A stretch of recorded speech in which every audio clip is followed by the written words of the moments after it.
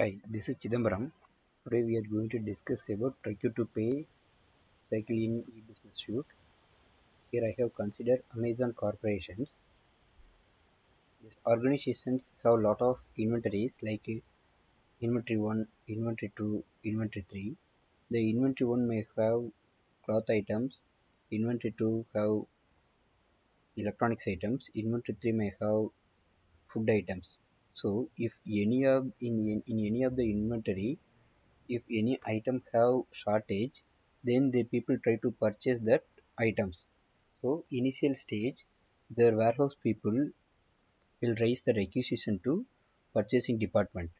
Once the purchase department receives the requisition, they will create that request for quotations. They will create the request for quotation, then they will send it to these suppliers who will supply those items to the Amazon corporations. Once the suppliers receive that item details, they will store their systems and they will give item details and quantity details and the discount details, then send the quotation to purchasing department. Once the purchase department receive the quotations, they will enter those details into their systems and they will do the supplier analysis. The supplier analysis based on the pricing details, terms and criteria,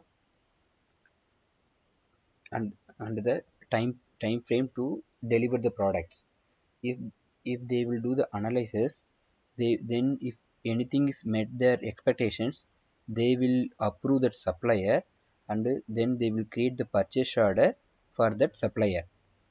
Then again the supplier, any of the suppliers received that purchase order, they will send the item to the inventory team.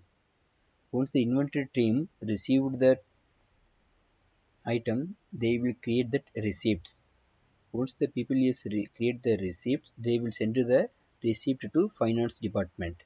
In the parallel way, the supplier who send the item to inventory team, the same suppliers will send the invoice to the finance department. Here in the finance department, what they will do, they will match that invoices and the receipt. Once the receipt and the invoice is matching, they will start the payment process for the supplier. They will send the payment through check. They check, if they created check, they will send the check to supplier directly through courier or something. If the people trying to send the payment through EFT or wire payment, they will send the information to supplier bank account.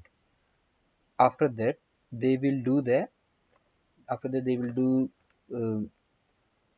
GL transfer from here.